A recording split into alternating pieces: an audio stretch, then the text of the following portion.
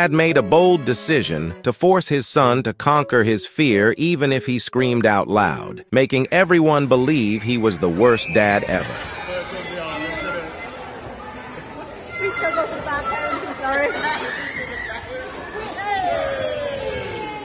Little did they know, after experiencing his first free fall, the boy's fear turned into excitement. However, as a consequence, now it has become a new challenge to convince him to stop playing. Subscribe.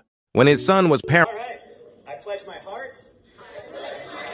To the rainbow. The not-so-typical gay camp. One camp. Full of pride. Indivisible. With affirmation and equal rights for all. Watch your heads. All right.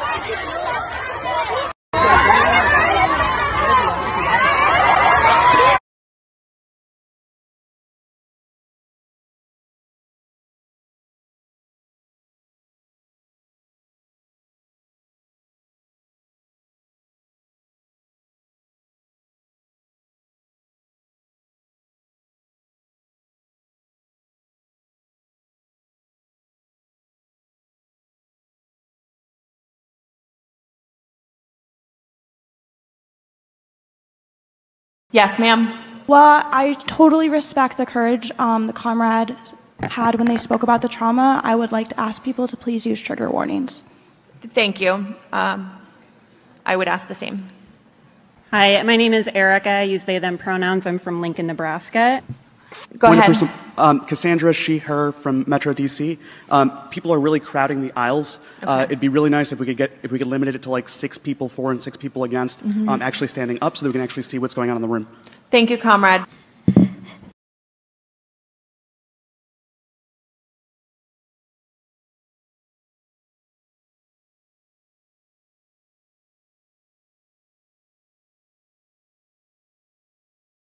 So much poop on the sidewalks of San Francisco.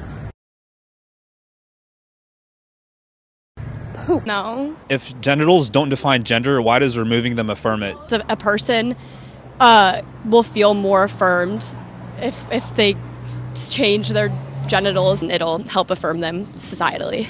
Would you say then genitals do define gender? No, I don't think so. Still say no. No. So what do you have to say to the person that says you are what you're born with and you just need to accept it? I will say it again. The government is my baby daddy. The minute that they took my right away to decide if I wanted this little crotch goblin or not was the minute that they took over the role of my baby daddy. That's the minute they took on the role of paying for my formula, of providing food in my house, and for that tax refund. Because the government is our baby daddy. We love baby daddy Uncle Sam. I've said it before and I will say it again. The government is my baby daddy. The minute that they took my right away to... So hard to make it known that I am for the girls. Like, I have the nails, I do fun fruity femme makeup, I have the literal trans flag on my eyes right now. You think this is for a man? Never. So I don't know what else to do, but I'm a trans lesbian. Happy Pride. And I promise,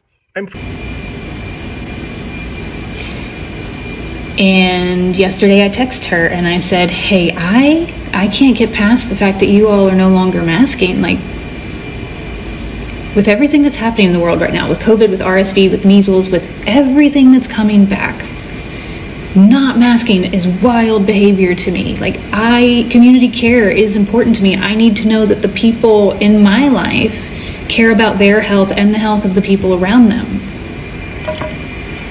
To which I received a 3.5-page dissertation justifying their behavior, including classics such as, we're not breaking any rules. We're doing way better than everyone else around us. We don't go anywhere if we feel sick. My personal favorite was paraphrased, you couldn't possibly understand because you don't have kids.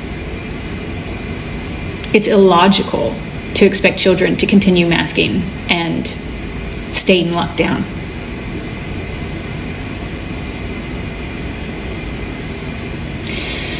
So I responded and I said, you know, as I already stated, it's your choice to make. I'm sure you will do everything you can to keep your family safe.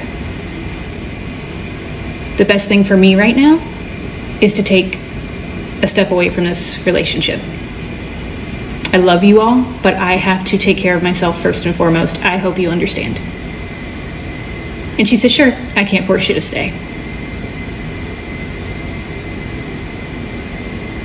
And I'm telling you this because I know I'm not the only one out here who is dealing with, struggling with people in their lives that they care about very much that are no longer taking mitigation efforts. I can't have people in my life that make me feel unsafe, and they live on the other coast, but that's not the point. The point is, if I had the option to be around them right now, I couldn't because I wouldn't feel safe.